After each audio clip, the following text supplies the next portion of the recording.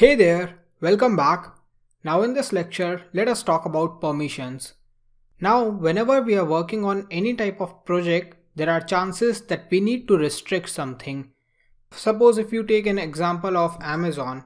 So if I open Amazon right now, and if I try to access this order page, I need to log in first, and this is a restriction. Or maybe if I open medium.com right now, they have some restriction that only logged in user can check out their blog post. So there are several restrictions that we want to add with our current project.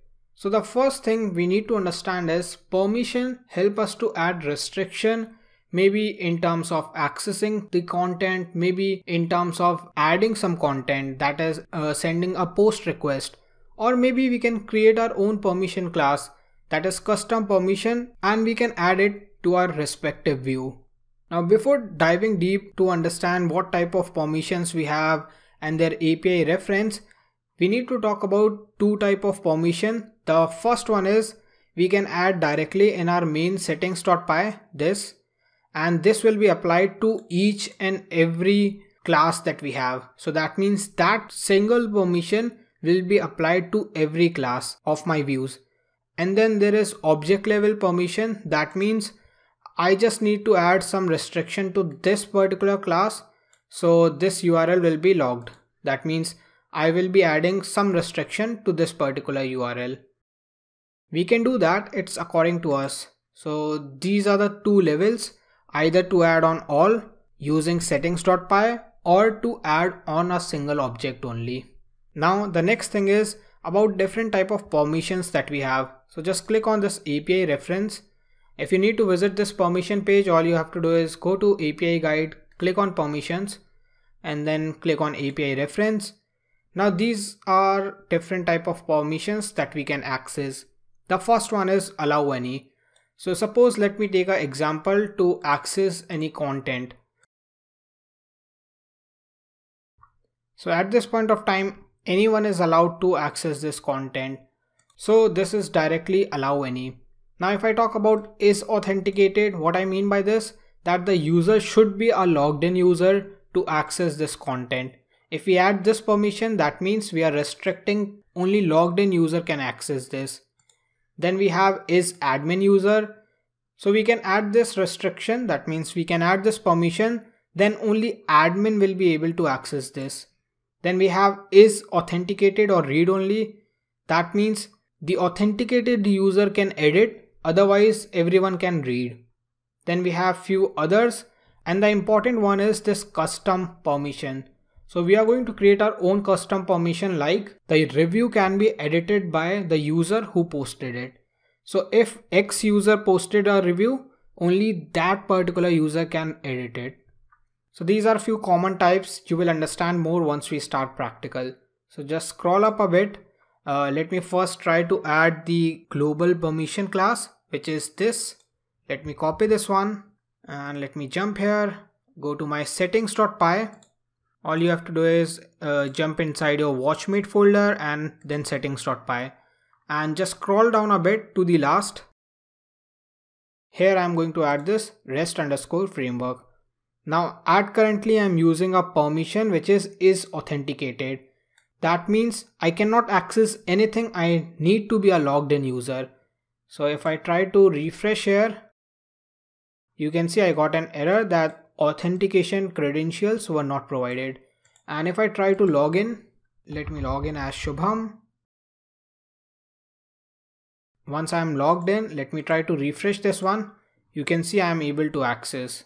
Maybe let me try to log out again. Try to refresh this one. You can see I'm not able to access.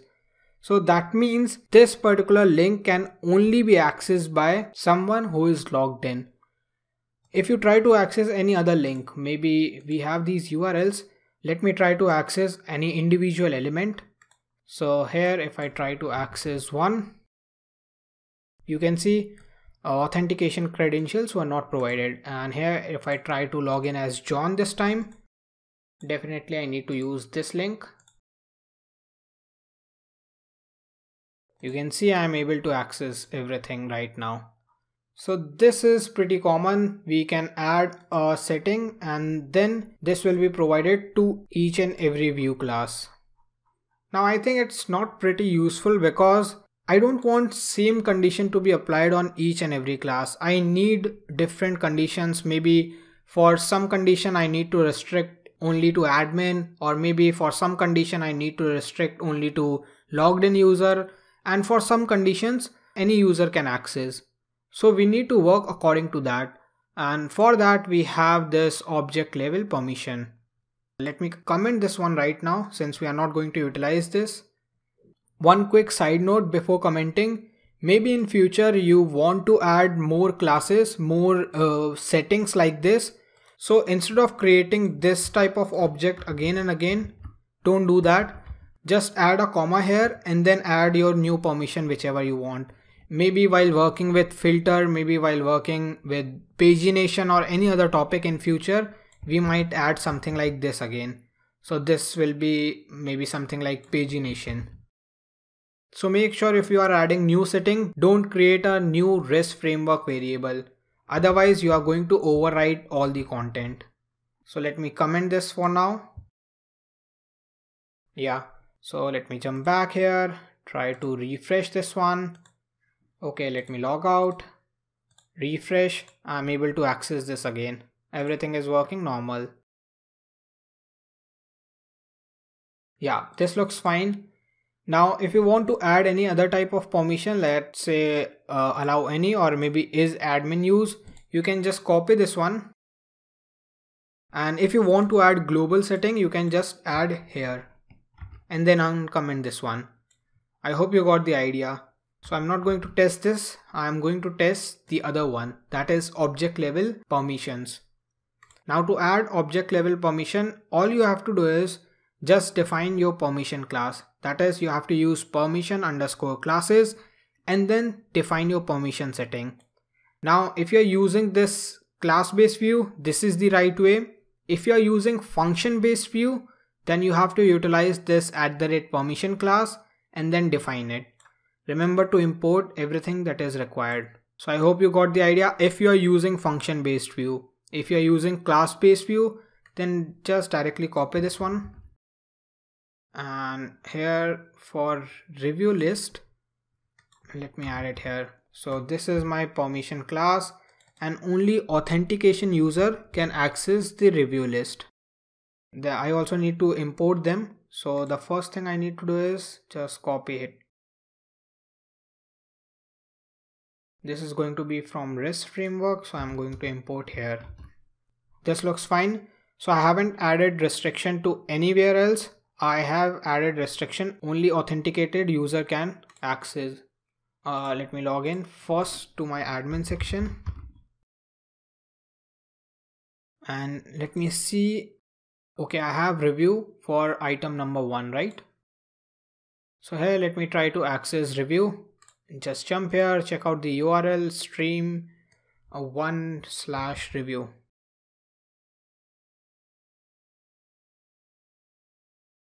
Now here I am able to access this review, but this is a specific review, I guess. No, this is a review list. So here I am able to access the complete review list for item 1, that is my movie 1. So if I log out and refresh, you can see I got an error that authentication credentials were not provided. But if I try to access any individual review, let me pass review ID as 1. Okay, I need to see if there is any review. And we have a review ID of 3. Okay, let me log out. And here if I refresh, go to review ID 3. I'm able to access the individual element, but I'm not able to access the complete list. Why? Because here I have added restriction, this permission class on review list only. And I haven't added anything here for review detail. But suppose I also add this for my review detail, that means I'm not able to access this page also. Let me refresh. You can see I got an error. So that's how object level permission works. and you can select different type of permission according to your own requirement. This was just a base idea, and we usually use this type of permission on e-commerce to hide prices, to hide reviews, or maybe for different surveys, contact form, and lot other things. But this was just basic. This is authenticated one, but there are few others. Is admin use only, so maybe we are developing something that is specifically for admin. So if I copy this one right now, this one is better, is authenticated or read only. So if I copy this one and if I paste it here, that means authenticated user can edit, but others can read only. So if I just jump here and if I refresh my list, I got an error because I haven't imported it. So I need to import it. Save, jump back, refresh. You can see now I'm able to access, but there is no other option to edit. So for that I need to log in. Let me try to log in as John. Okay, I only have get request. Let me try to do that with the other one. Instead of list, I need to do something similar for individual item, because here we can retrieve, update as well as destroy. So if I jump here and if I try to access this 3, I have option to do every single thing. But if I log out, refresh, I only have option to read only. So this is the difference with is authenticated or read only. There are few others. If I talk about is admin, I guess you already have information. And then we have these Django model permission regarding anonymous user and few other. So these are okay, but the thing that we are interested in is this custom permission. Now the aim of this part is to improve our review system. At this point of time, anyone can access any type of review. So for now, let me, this class is fine for now. Now here, my main motive is I need to add option for this. For this particular class, anyone who is currently authenticated can retrieve, update and destroy. So I need to add another custom permission in which if Shubham has created this review, only he has the option to edit or update this or delete this. Or if John has created, so he or she should have option to do that. So in the next lecture, let us also talk about our custom permission, how to create one and how to add this new feature. I hope this lecture was helpful. You got the basic idea about this permission class, how to add global permission, that is through settings.py, and how to add object level permission. In the next lecture, let us discuss about this in depth. Thank you for following, and I see you guys in the next one.